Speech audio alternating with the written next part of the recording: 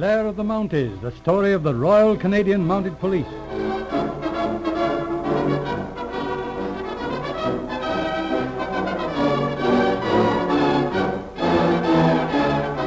We present episode 26 in the dramatic series Blair of the Mounties. Since our last episode, Marshall, now an inspector, has been transferred to Vancouver. Our scene opens in Inspector Marshall's office. You wanted me, sir? Oh, is that you, Barney? Sit down a minute. Thank you. I have to run out of the country by car. Thought you'd like to go along. Well, no, that's very kind of you, Inspector. Are you going far? Oh, a couple of hours' drive. It's in connection with that case of Sir John Carswell. You mean the old gentleman that committed suicide the other day? That's it. But what's that to do with us? It's outside our jurisdiction, of course. There's been an order for a special inquiry from Ottawa. I'm not satisfied with that verdict. But it was just suicide, according to the papers. Know any of the details? Well, no, I didn't pay much attention. All right. Better get these facts. You see, old Sir John was a very important man in Canada. Sure, I know that. One of the biggest lumbermen in the West, they say. And used to be a big man in Parliament. That's the man. Of course, he's been retired for years and lives with his son-in-law, Dean Parker, who manages the old man's interests. Aye, it's him that lives in the big house at Point Grey. It's right at the edge of the cliff. Yes. It was the night before last they found him in a little summer house at the foot of the garden, looking out over Point Grey. Was he dead when they found him? Dead as a doornail, with a bullet through his head. He was sitting in a chair, his right hand hanging down and his revolver within a few inches of his fingers on the floor. To all appearances, a plain case of suicide. And where do we come in, then? Why, it seems that some of his friends are not satisfied. The old man was in fine health, not the slightest motive, and... well, he wasn't the sort of man who would commit suicide. There's been a big fuss about it, and the Attorney General has consented to make a further investigation. You mean they think it might be murder? I suppose that's it. Any holes in that suicide theory? Not one that I know of. The city police and the provincial police swear up and down there's not a chance of any other theory. Nobody was near him at the time, and nobody could have got to him. How's that, sir? You see, the cliffs are too steep to climb, and there are high walls on both sides of the garden. Couldn't somebody have sneaked through the garden? No chance. The son-in-law had a bridge party going on. The windows were open. He even heard the shot. There's only one funny thing. And what's that?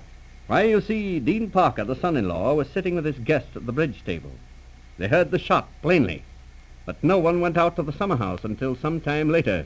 Hold on. You mean they paid no attention? That's just what I do mean. It seems the old fellow always took his revolver with him. He used to sit there every evening for hours, all alone. What did he have the gun for? Well, it appears that occasionally the rats ran along the rocks from an old warehouse nearby, and Sir John amused himself taking pot shots at them. Well, begorra, that's a funny one. So that's why they took no notice in the house, eh? But what's this trip in the country you were talking about? Oh, yes. I've got to run out to Langley. Langley, you say? Doesn't that suggest anything, Barney?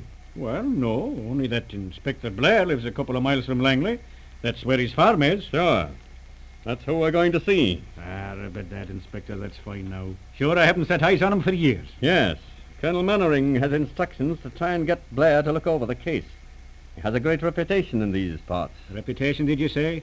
You know, Inspector, there's divil a man in all the world to match him, now I'm telling you. They say he keeps to himself a good deal.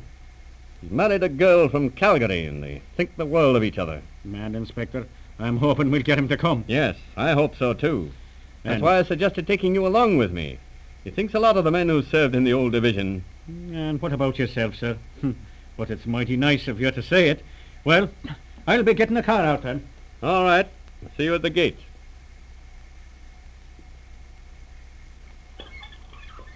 Here's the place, sir. Through this gate. Righto, Marshal. You know, it seems funny for you and me to be working together again. Feels mighty good to me, sir. All right, let's get down to business. I haven't much time to spend on this case. Got a lot of hay to put up. And I have some errands to do for the wife. What's the joke? Oh, nothing. Oh, you always did have a curious sense of humor, Marshal. Well, let's have the layout. Just the high spot. Yes, sir. Mr. Parker was sitting here on the veranda with 3 guests playing bridge when the shot was heard. What time was that? 8:10, as close as we can determine. It was just getting dark. One thing at a time. Now, this bridge party, was it a prearranged affair? Well, no. Or rather, it was a regular thing. Every Wednesday night at 7:30. Who were the guests? Judge McBrady, who lives next door, and 2 other neighbors. Right, go ahead. Down there at the foot of the garden, you can see the little summer house in which Sir John was found. How long had Sir John been sitting in the summer house? Since about 7 o'clock. It was his custom to sit out there till quite a late hour. Ah, another regular habit. That's interesting. How do you mean, sir? Nothing much. Carry on. I'll tell you later. The evidence in support of suicide is logically perfect. Nobody could have been near Sir John when the shot was heard without being seen by the 4 men on the veranda. And, of course, they all had a perfect alibi. Hello? Who's this? What? That's the man from the Provincial Investigation Department. I asked them to send round the revolver. Yeah, that's not a bad idea. Morning, gentlemen. Good morning. My name's Perfield from the ballistics office. You are Inspector Marshall? Yes. You got that gun? Yes, I have the package containing the weapon in question. I also have 2 certificates. Certificate A, which you will sign to the effect that the weapon has not been in any way damaged, defaced, or otherwise... Look here, Marshal. What is this? Yes. Excuse me. Perfield, let me introduce to you Chief Inspector Blair. Oh, I'm delighted to meet you, sir. Let me explain. Our Department of Scientific Criminology is very highly organized. Evidently. Yes, indeed. And you see, we have our regulations. Now, Certificate B will be signed when the package has been resealed in your presence. After which look here, Perfield. Just let me have that gun like a good fellow. Well, all in good time, sir. I must point out that the science of criminal detection has made considerable advances in your time. I'm glad to hear it. Give me that gun, Marshal. All right. Thanks. Yes, 38 Colt. Side action. Yes. What about that bullet, Perfield? Did it correspond? Well, sir, we made a series of scientific tests. The projectile, I may say, was found to have only a difference of .005 millimeters. Oh, my dear chap. Was the bullet that killed Sir John fired from this gun? I think I may venture to answer you in the affirmative. Well, thank God for that. Hello? Anybody got a magnifying glass? I have one here, sir. Thanks. Somehow I thought you would have. There's a very tiny scratch at the back of the sight block. Did you see it, Perfield? Oh, of course. We class that as incidental markings or abrasions having no connection with the operation of the weapon. That's so? Ever hear of a Bartley silencer? Well, no. Can't say I ever did. Look it up sometime. It's new and a good one. Leaves a fine ring scratch like this. I'm willing to bet somebody used a Bartley silencer on this gun quite recently. It reduces the report to a faint click. Most interesting, sir.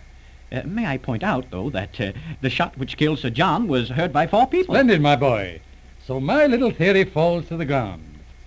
See what it is to be a scientific detective. Well, that's all I want. Better thrash this business of seal darts with Perfield, Marshal, then come back. We've got to get on. Where's Barney? Here I am, sir. Right, come on, Barney. I need a man with a good old-fashioned mind to help me figure this out. I'm with you, sir. Barney, I don't know what the world's coming to. This catching criminals with a test tube and a filing system gives me dyspepsia. Sure, it's a great business, sir. Yes, well, I didn't want to nose into this business, but now I'm in, we've got to make good, eh, Barney? You see, I've just got 2 hours to find a murderer. What's that? What's that, sir? Did you say murder? Yes. Think I'm jumping to conclusions, Marshal? Well, no, but the evidence points unmistakably to suicide. Does it? All right. I say it's murder. I don't know who did it. I don't know how it was done.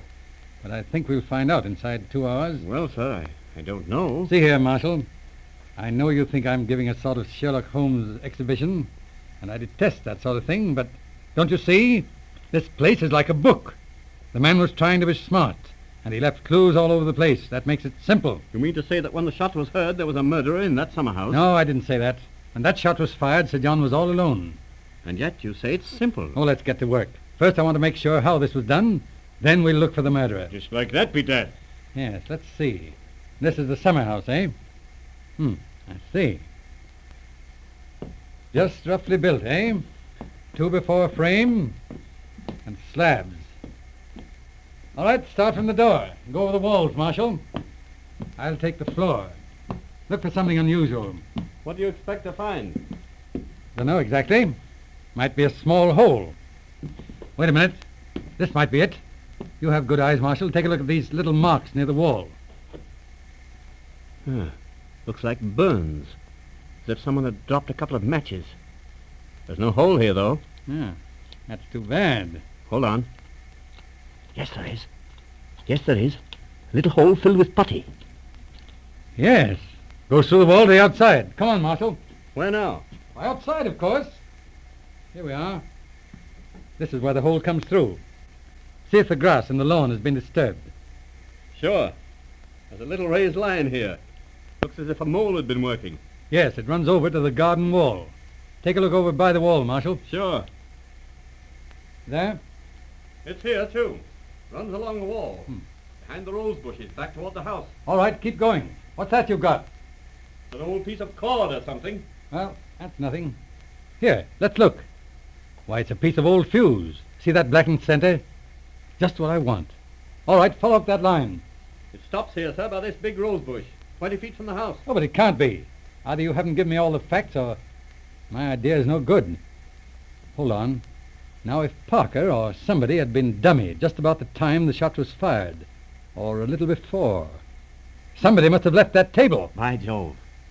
That's funny. What is it? I don't know how you guessed it, but Parker was dummy just before the shot was fired. He left the veranda for a few seconds to turn off the lawn sprinklers. The shut-off is just by this big rose bush. Exactly. That's got it. But he was in full view of his friends all the time. He didn't go near the summer house. Of course not. Why should he? Anyhow, there's your case, Marshal. Needs a little working out, but there's enough evidence for the local police to arrest Dean Parker. Oh, but see here, sir, I've got to have something more than that. Some explanation, at least. Yes, all right. Don't be patient. Let's sit down a minute. There we are. If you just give me an outline of your theory... Theory nothing. It's a case, I tell you. Well, anyway, here we go. This man Parker's in trouble. He's been using the firm's money, I imagine. Anyhow, he's hard-pressed. Old Sir John has lived too long. Parker's wife inherits the fortune. Yes, we practically had that already. Well, now the crime. Parker has this bridge game all staged. It's just before 7:30. His guests will be here in a minute. He goes out to the summer house. Old Sir John's asleep. Parker shoots him with a silencer of the gun, on the gun. Leaves the gun there. Walks back and meets his guests. Nice as you please. But the second shot... Yes, that's Parker's big idea. A little while later, Parker raises his partner's bid very heavily. That's a guess, of course. Funny. It really happened. Of course, Parker's dummy. He walks across to that rose bush to turn off the sprinklers. He has a fuse laid to that hole in the summer house wall. It has a blasting detonator on the end. Number 1, I should say. That makes quite a nice report. Well, it's getting dark. The others are playing bridge. Parker touches off the fuse. They hear the report, see? So, and because they're used to Sir John occasionally shooting at rats, nobody pays any attention. That was the only clever touch in this affair. Otherwise, it's childish. So, dummy played the hand after all. Yes, dummy played the hand. Well, I must be going. Let me know how this comes out. I've got to hurry. Got some sewing cotton to match. There'll be the devil to pay if it isn't right. Oh, that's all right, young fellow. You wait till you're married. Ladies and gentlemen, you have heard episode 26 in the dramatic series Blair of the Mounties. Don't miss the next episode in the series, entitled The Feminine Touch.